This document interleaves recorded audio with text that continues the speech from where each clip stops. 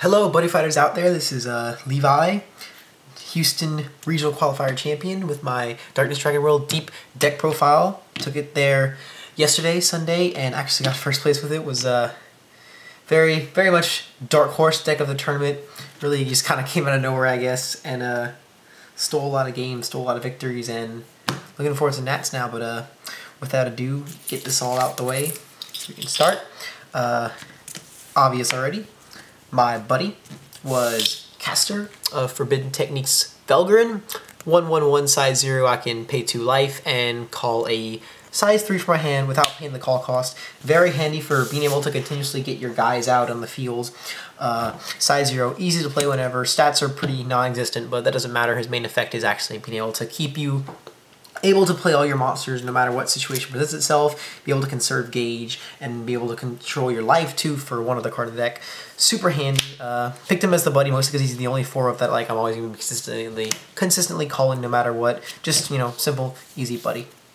So moving on, the size 3 is the heart and soul of the deck. Of course, 4, Graveyard of Demonic Swords, Greybard. Always the absolute MVP of the day. 7/2/7, deep size 3, pay 2 gauge to call him, and when he hits the field, blow up an opponent's monster, and if you successfully blow it up, you deal them damage equal to the size. This wins games. This card is just absolutely ridiculous. So unfair.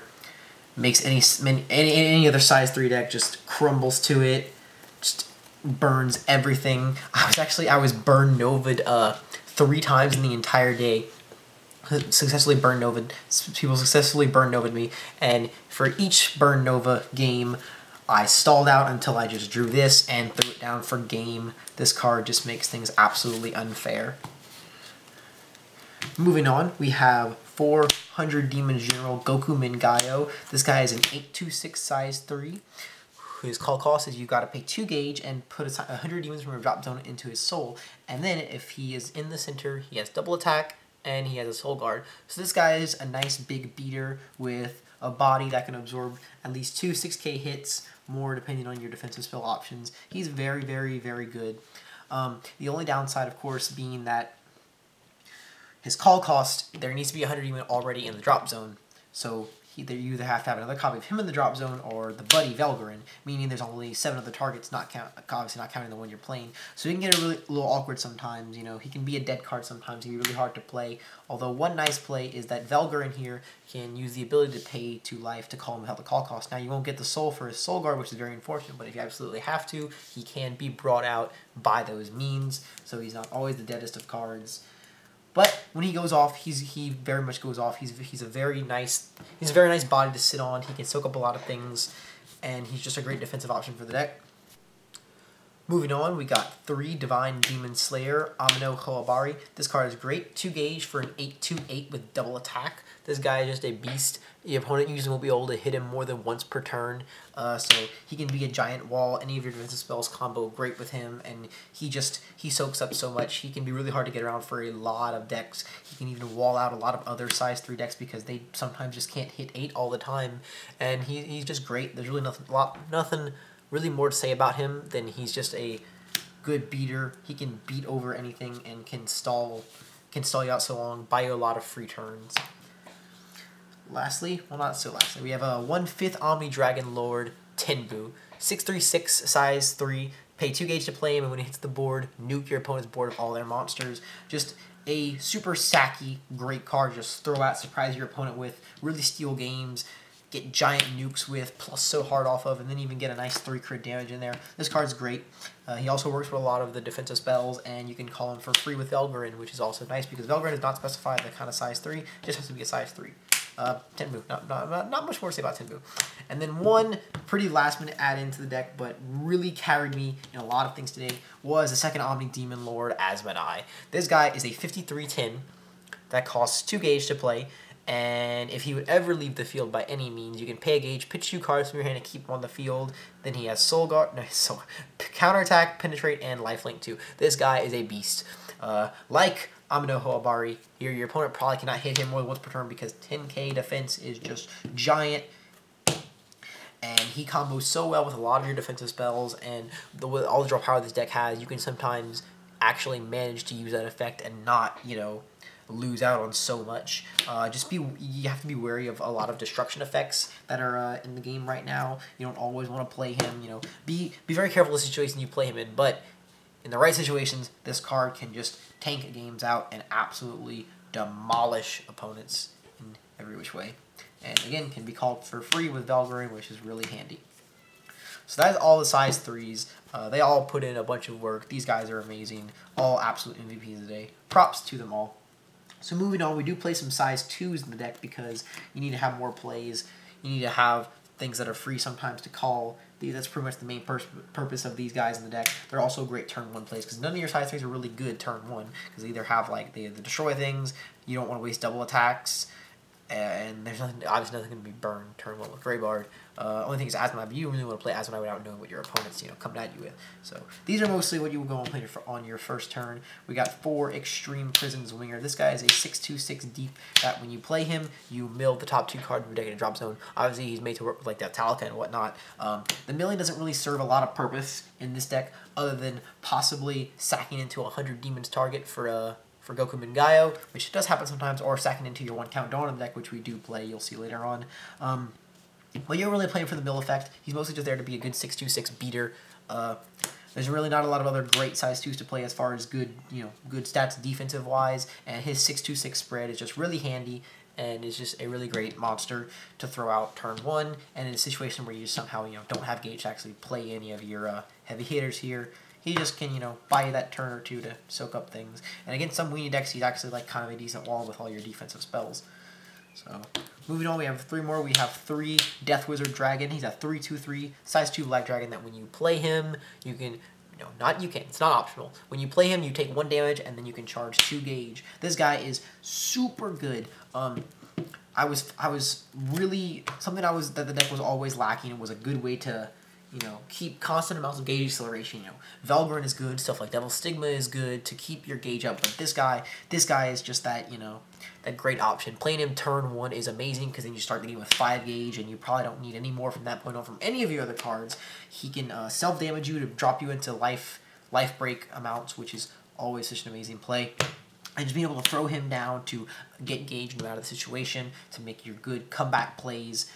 Because one of the ways this deck really just takes games is by letting your opponent overextend and then just making a giant comeback play that you just kind of sit on for the rest of the game. This guy makes sure you always have the resources to pull off those giant plays that you need. I love him. Absolute great card.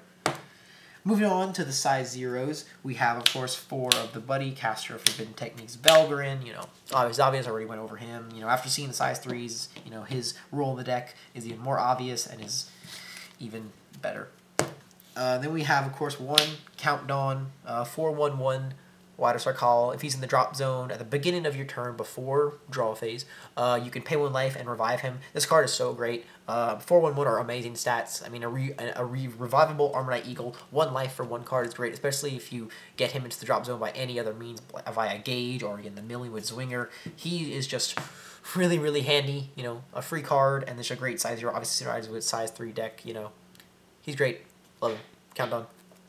And then also we have 1 Shooter Magic Bullets Gaspard, just a 3/1/2 size 1. I always play 6 size 0s for the day, so I just kind of threw the random Gaspard in. Originally I was playing 4 and 2 of Velgren and Gaspard, but then Countdown came out, so I just had to. But I mean, I didn't want to take out the one of the Gaspard because I like the 6 size 0s, and he didn't come in handy today. I saw him a few times, and he got in there. He did his job.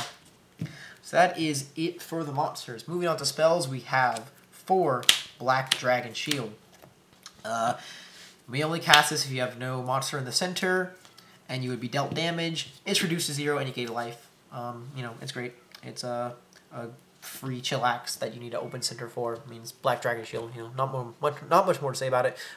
Your guys will get busted down by various means. You always want the best option of a null.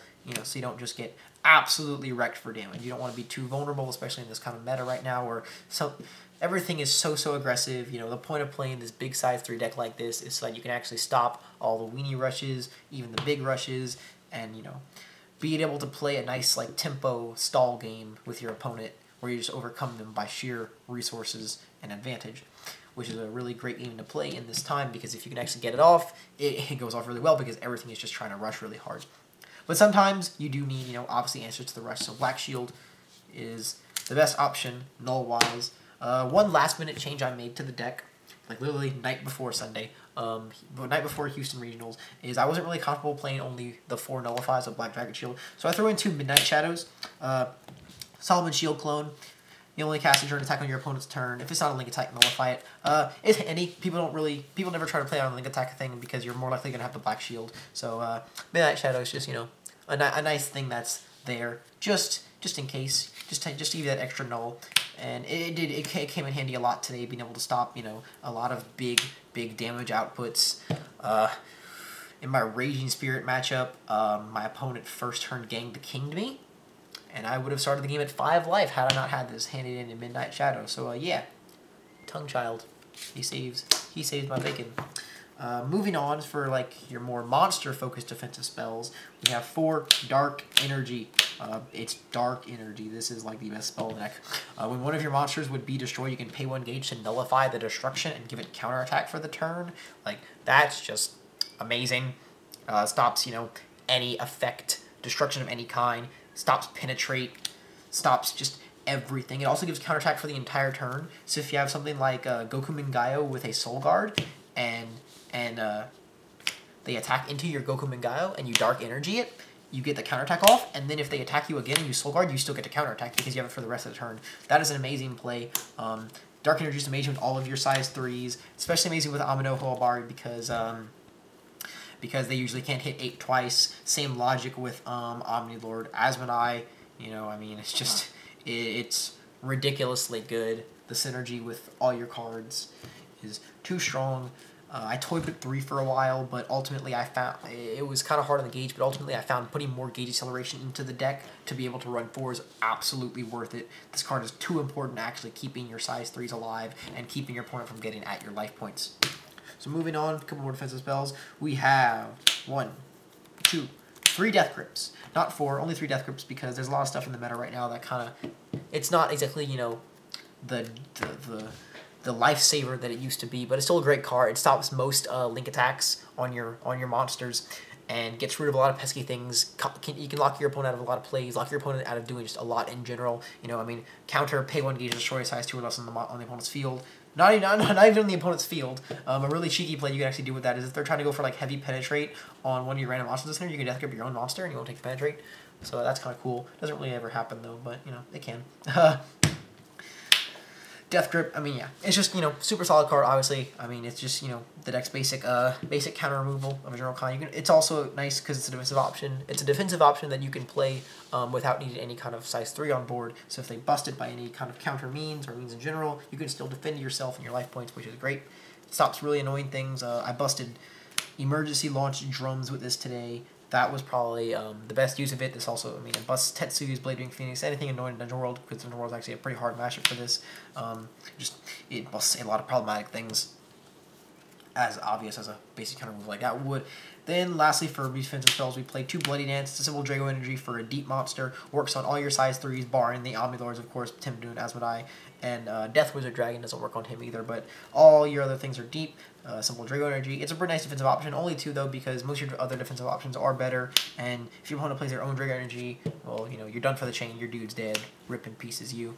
But it's still in there because it is a really good defensive option, and I like having it in there, especially because a nice play you can do with Goku Mingayo here is if he does have a Soul Guard and your opponent swings into you for anything higher than 9 because his defense is 6, you can cast a Bloody Dance, and even if it won't save you from the attack, you Soul Guard and you still get the counterattack, so you can just bop things for free, which is really handy sometimes, especially for a lot of like double attackers and stuff like that. It's just really great, blowing up the center, you know, gets more damage in, that kind of thing. It's a nice defensive option. Then I guess, well, technically lastly for the defensive options, we have 2 Barbed Wires, generic counter rest an opponent's item, really great. You know, any deck that's super reliant on items, it just puts in a lot of work against. And if, you know, they're not playing items for some reason, because there's a couple of decks like that, it's really easy to side out. Otherwise, I find main decking 2 is a really good thing because it stops a lot of frightening plays, stuff like emergency launch link plays, obviously Kaiserian, you know, anything in Hero World really, it can stop. The Dark Hero item that Shadow Dives you, it can stop. That's one of the best uses for it. I had to handle that today, or yesterday. You know, it's just Barbed Wire, not much more to say about it. It's just a great defensive card. Some more spells. We have some of your kind of resource generation of the deck. 3 Devil Stigma. This is a counter. Well, you cannot cast it during the final phase, however relevant that is. You can counter, destroy a monster on your field, and if you do, charge 2 gauge and gain 1 life. This is great. It lets you bypass Penetrate, which is one of obviously the best things about Devil Stigma, because when you're playing a close hitter deck, you need answers to Penetrate because it is all over the place. And you can't just let your opponent get free damage on you. It's awful. You need to be playing answers to penetrate. Your deck needs to have answers to penetrate of some kind to actually be able to survive, and Devil Stigma is one of the few ways you can do that. Furthermore, it's the deck's main source of gauge acceleration, aside from Velgarin, who, well, doesn't accelerate gauge, conserves gauge, and Death Wizard Dragon. So in total, you have 10 cards that can get you gauge, which is really great. I used to have this at 4, but after putting the Death Wizards in and getting Velgarin, it's okay as a 3 of. It still gets you the gauge. 4 can be a little cloggy sometimes, but 3, you get it when you need it. It gets you the gauge you need. The life point is also always welcome, especially in a defensive deck. Sometimes that 1 life point can really save your bacon. Otherwise, bypasses Penetrate and gets you the gauge you need to actually keep your deck running all game, which is super, super, super handy. And then last spells, we have 1, 2, 3, 4 Abyss Symphony. If you're at 6 or less life, you can pay 1 gauge and draw 2 cards. This spell is amazing. This is the deck's actual resource advantage. Through cards like Death Wizard and Velgarin, you can control your life really well. Usually, you're going to play a size 3 on your first turn. I mean, at least if you go second. Otherwise, you probably won't. But if you go first, you're probably going to get 6 life if you just don't stop any of the attacks. And if you're not, the best play is like Velgarin, pay 2 life, call a size 3. At that point, you're probably at 6. And you're probably going to be doing that really soon anyway. So these are basically nice ones, which is just amazing. It's so good. I mean, just pop your size 3 down and then just keep drawing all your defensive options. It's super amazing. Can't say much more about basic amazing draw power. And 6 life less. I mean, you can get that so naturally, so fast anyway. Like I said, it's basically a nice one in this deck. It's a nice one, which is pretty broken. And then lastly, last 2 cards of the deck, we have 2 impacts. Dark Interment, Over the Grudge. This card is amazing. If you have a size 3 deep on your field, you can cast it.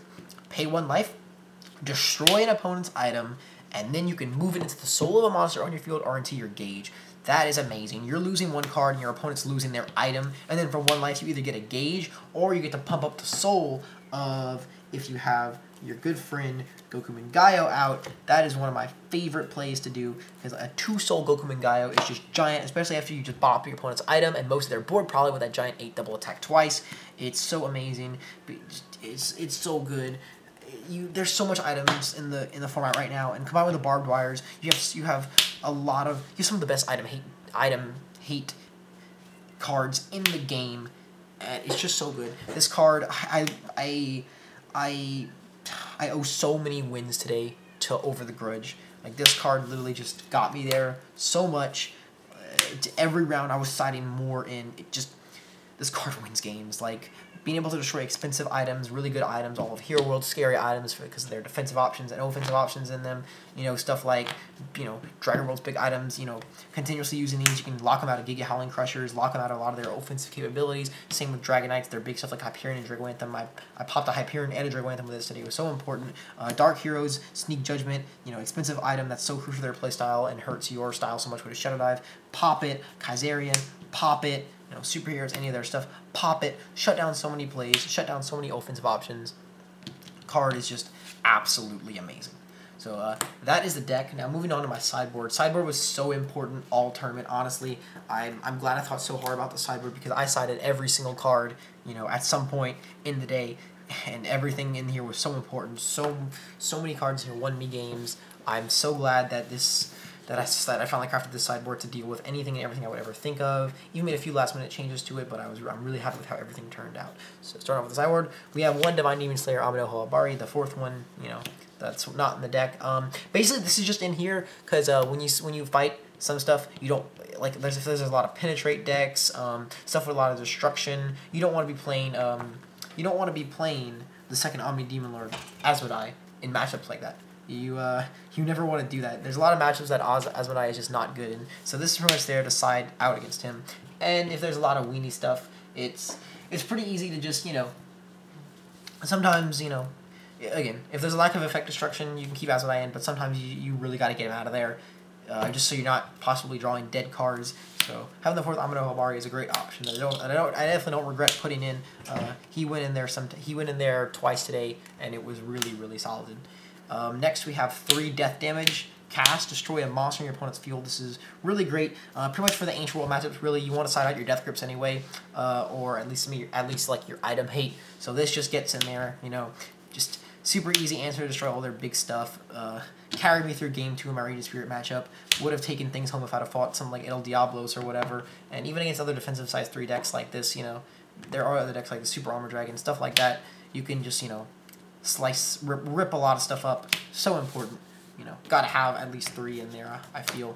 Then we have 2 more Barbed Wires to go with the 2 in the main deck. When you're up against stuff like Dungeon Knights, any variant of Hero World in existence, stuff like that, you know, you obviously want more Barbed Wires.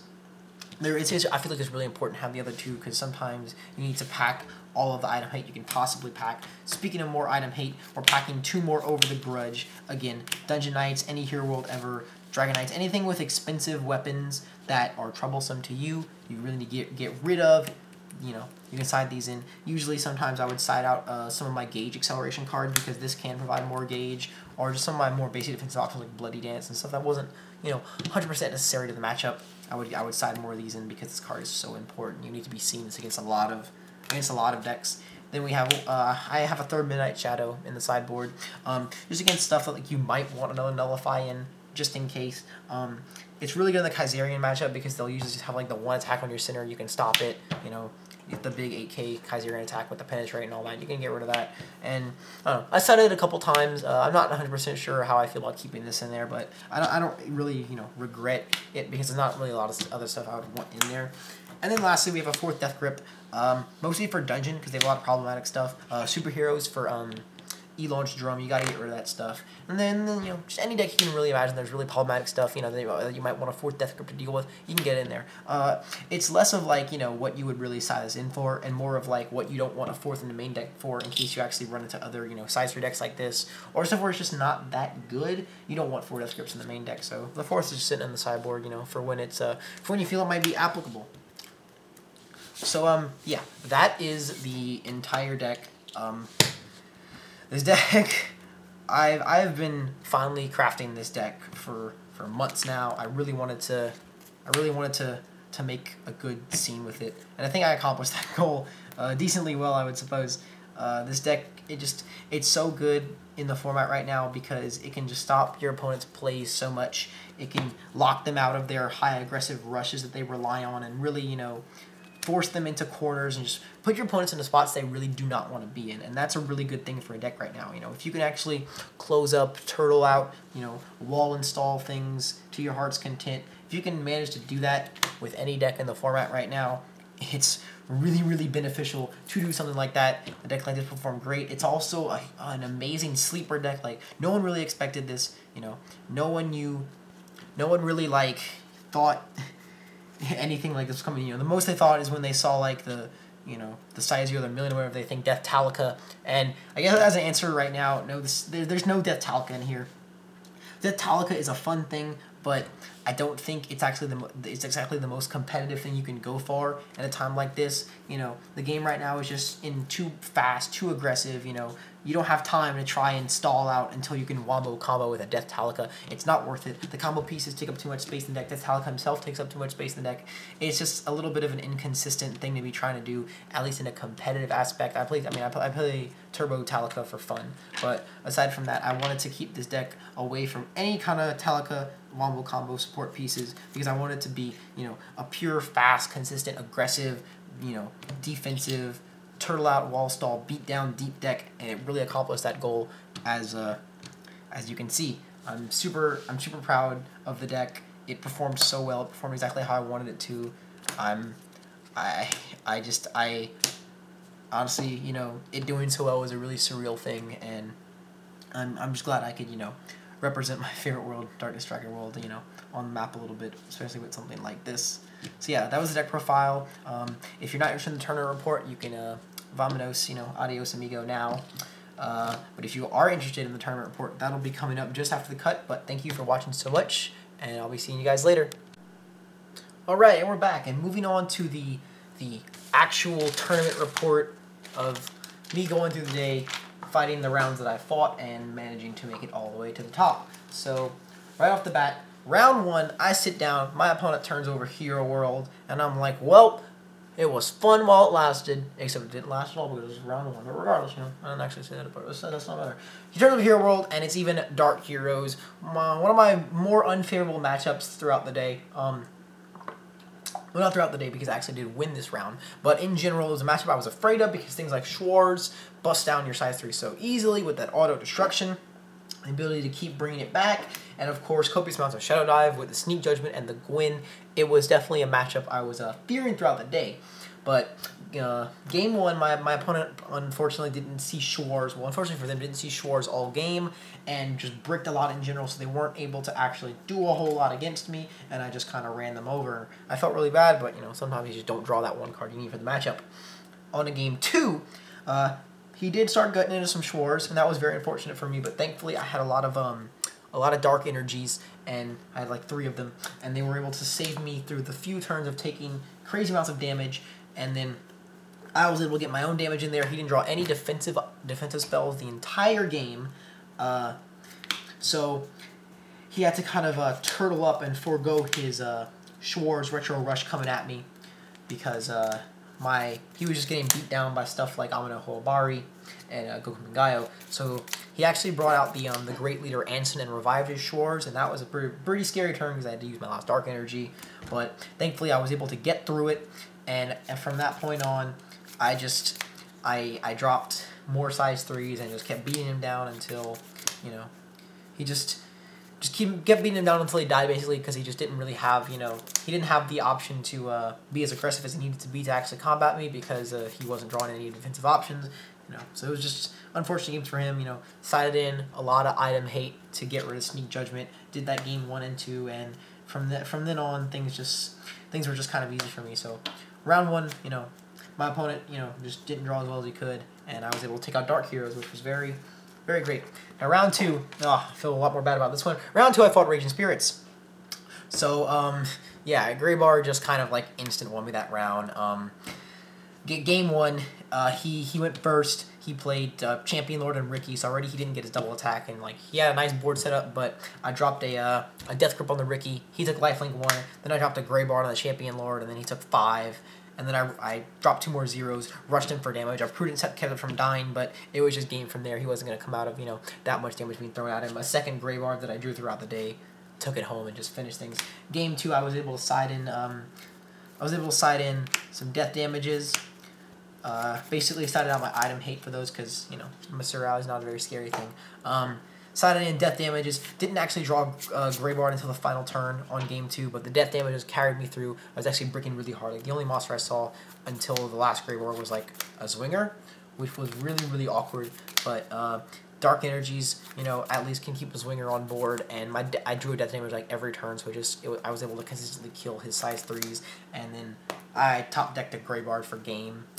If not, I had plans with a Amino Hoabari, but it was just more Graybar salt in the wound. So that was a really easy matchup for me. It's just Rage Spirits, Ancient World in general is just one of those very, very easy matchups, just because of cards like Graybar and death damage.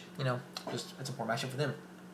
Round 3, I fought Quartet 5. Now this was a scary matchup because the Combo Trooper Desium sitting there with its 9/3/7, or is that a side? I don't know. But regardless, its 3 crit penetrate just sits there and really makes fun of you. That was scary. It was something I was kind of, and I mean, superheroes in general is a scary thing. Game 1 went very, very poorly for me. I had to drop a Graybar with no target to kill just because it was all I had, and I chucked it into him, and he just will prevailed just to get the counterattack off, and then linked me for 7 damage with a spell for game, so ripped my life.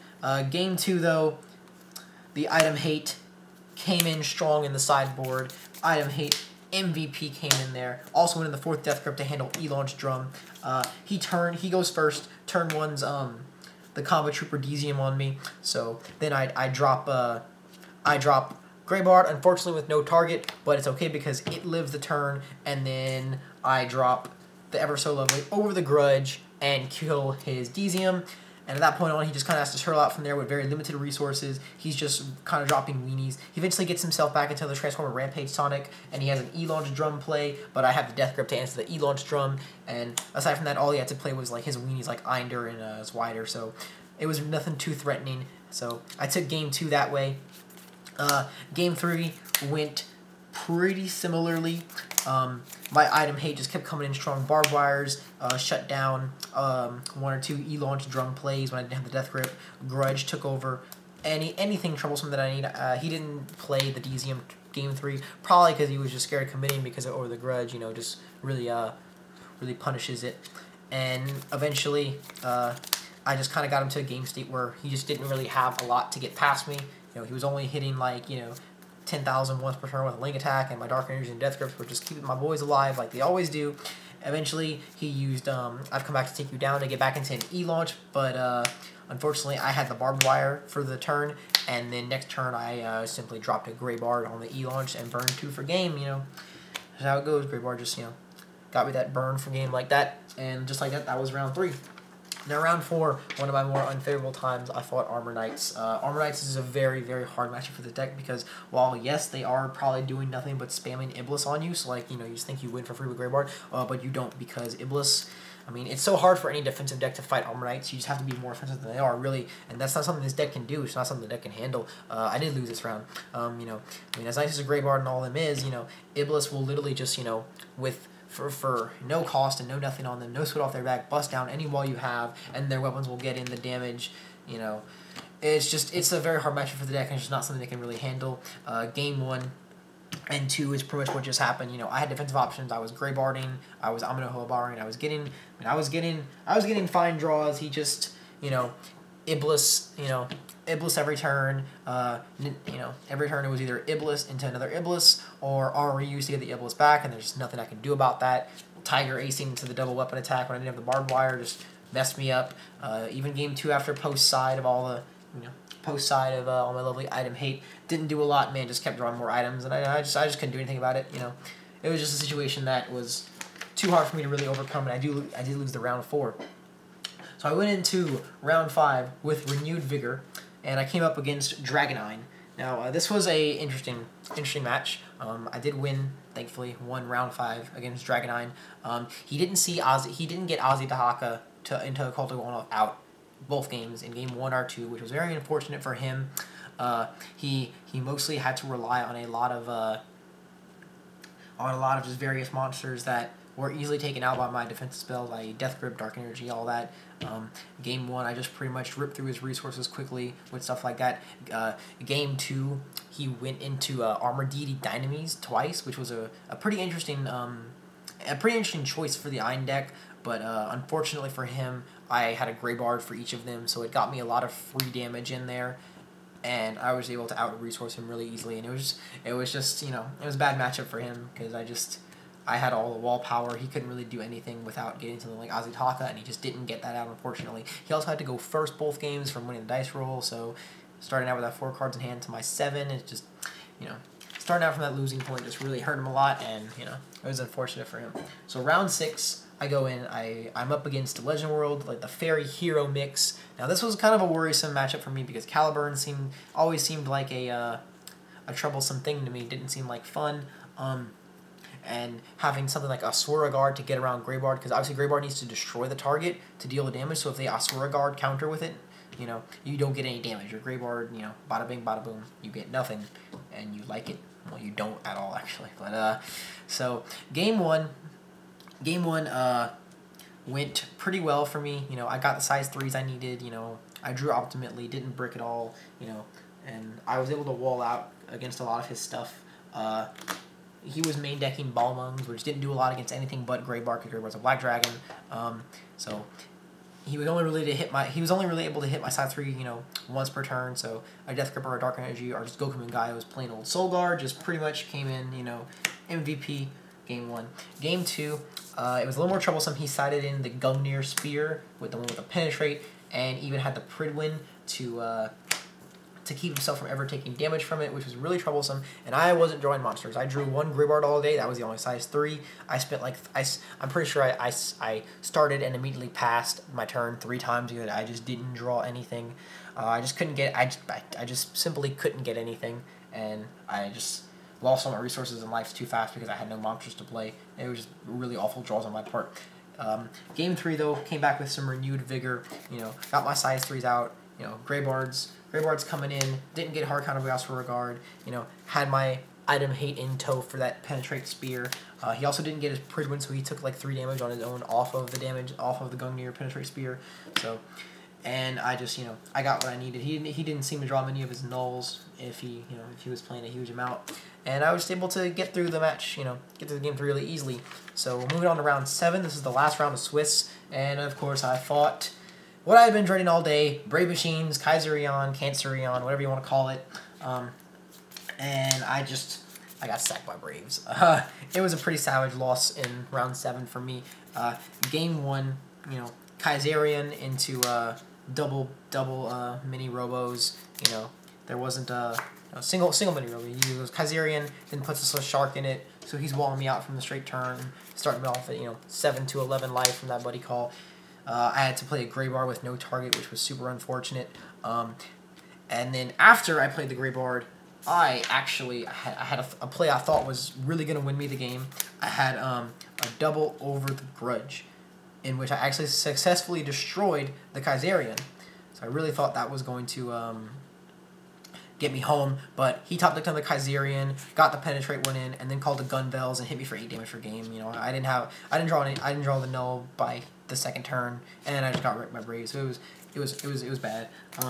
Game 2 went pretty similarly. You know, I got the item hate sided in, and the Midnight Shadow sided in, but it only did so much.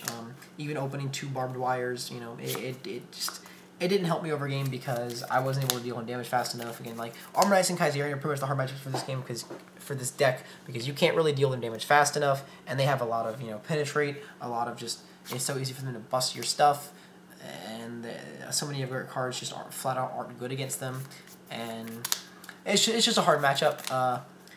And I unfortunately, lost to just the giant 8 damage, turn by Kaiserion. Just couldn't get through it, didn't have enough defense to stop it, didn't have enough offense to get through him. Simple as that. So I lost round 7.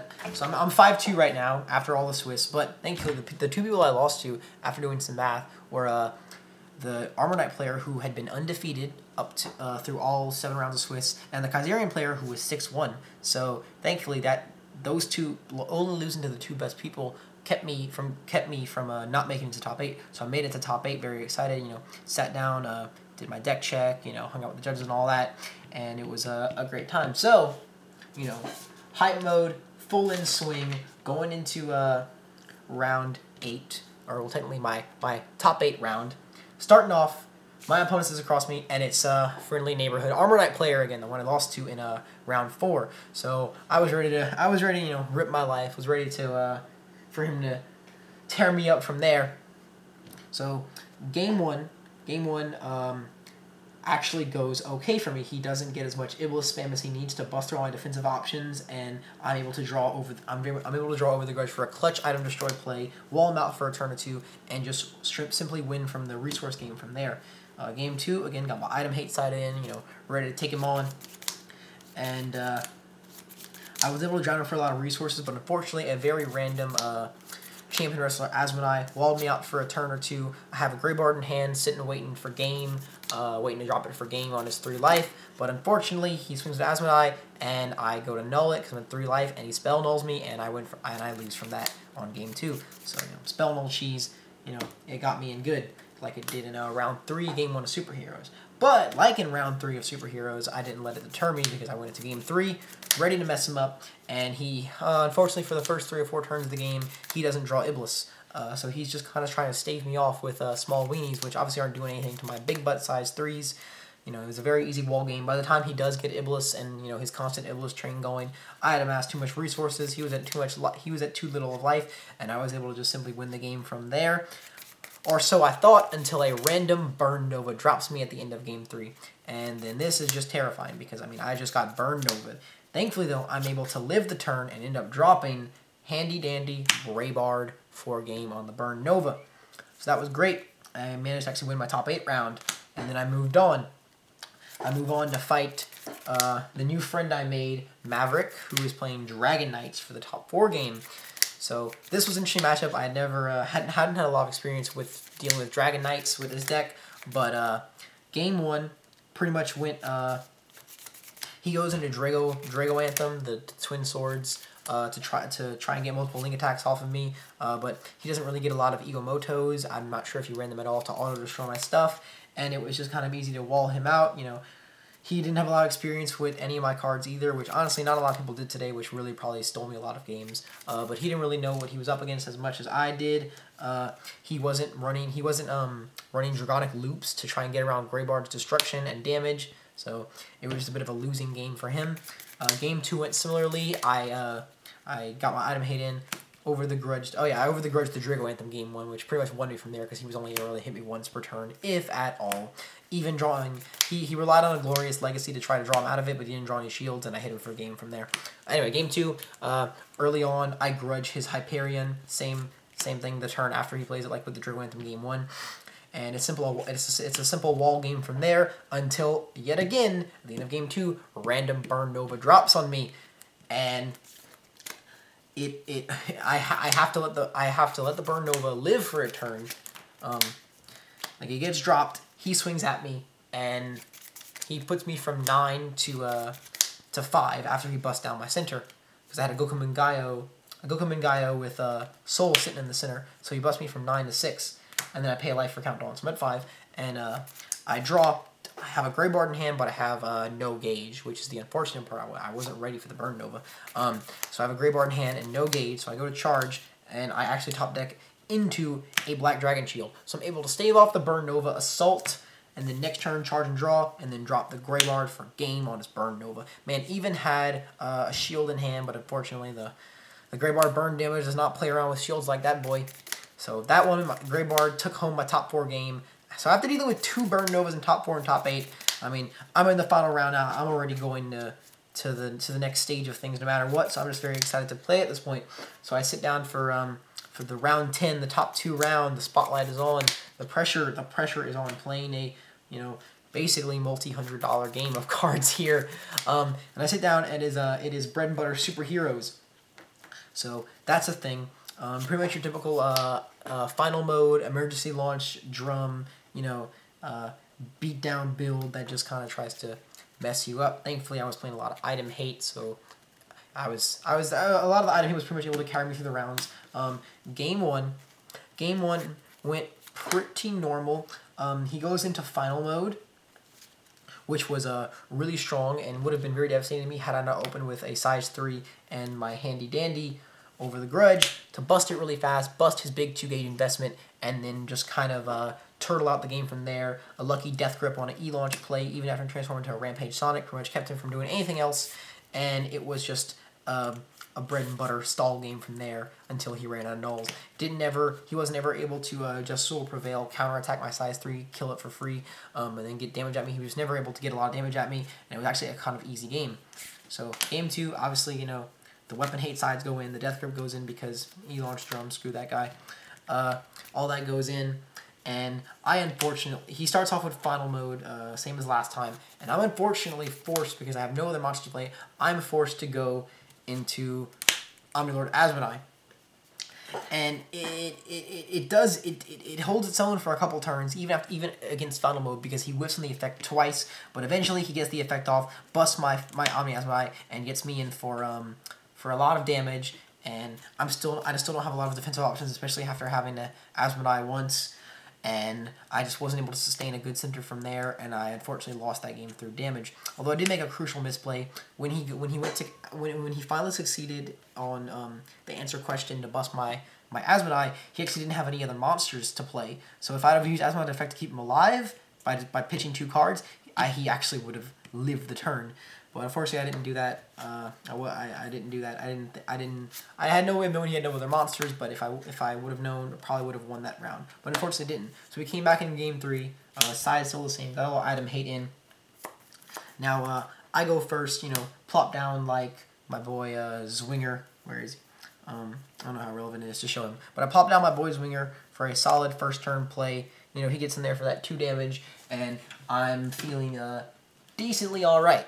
So my opponent comes back at me with a Rampage Sonic, a Rampage Sonic Ride, a Rampage Sonic on the right, and I want to say a Project Gunner on the left. So he's just obviously going for face at this point because he feels like that's the best way to handle my defensive deck. So he goes and he busts through my center, and then he goes he gets me down to 3 life because I try to Midnight Shadow his 3 crit swing, and he actually spell nulls it, which was honestly probably a misplay that cost him the round. If he'd have kept that spell null for a more crucial defensive spell such as Dark Energy or Death Grip or anything like that, he might have even won the game. But you know, I feel like that might have been a small misplay on his part, but I can definitely understand the logic he was going for with the spell null, because he was just trying to get as much damage as he could in. So my hand's pretty awful. Like, I have no size 3, no defensive options or anything to actually come back at with him. So, but I go into a very nice Abyss Symphony, which pays me a gauge, gets me 100 Demon in the drop, and I draw into my boy Goku Mingayo and over the Grudge, and I have a Dark Energy in my hand. So I go Buddy Call Belgrin, then I get another 0 out, then I go into Goku, get my soul in, then I swing at him for a huge amount of damage and also simultaneously wipe his board, then I grudge his weapon, get that soul in, and then I'm sitting with a Dark Energy in hand, and it's a beautiful wall game from there. You know, he has no gauge and only 1 card in hand because he used all his resources to get me that damage in it and to establish that board, and I was able to just, you know, punish his overextension at me and wipe him everything he had, and it was a simple wall game from there. He got into another transform and an emergency launch drum finally, but unfortunately for him, the Death Grip stopped that play cold, and he just was not able to win from there. It was just a battle of cards, and I had too much advantage over him and too much defense over him for him to actually able to ever try and actually touch my life points. And I just ended up, you know, keeping size 3s on board, and I ended up going with a Count Dawn. Count Dawn hit him for that last 1 damage on the final turn, and won me the Future Card Buddy Fight Houston Regional Qualifiers. So that is my tournament report. I'm so happy with how this deck performed. I got a lot of attention, got a lot of praise. I mean, Dark Striker World top end is not, you know, is not the most heard of thing, especially some, you know, this really kind of like not necessarily oddball deep deck, but a very, you know, non-typical, non-standard deep deck that, again, I mean, a lot of my success today I can contribute to the fact that I have been researching, you know, the meta, researching every deck in the game, and literally just planning and crafting this deck to combat it absolutely perfectly in every way that I possibly could, even down to my sideboard. You know, every last card was useful. I knew every play to make and knew every play to not make. You know, everything was very thought intensive, thought heavy, and all of that study and work really paid off at the end of the day because it got me and my deep deck to the champion level, and I can't wait to go to go to the next stage and, you know, get my cool Asmodai, because, you know, swag. Anyway, that's my tournament report. If you sat through all this, actually, thank you so much for listening. I had a lot of fun playing today. It was very stressful, very intense, but I enjoyed it nonetheless, and I hope you enjoyed checking out this report. And, you know, hey, make Dark Striker World great again. Peace out, fam.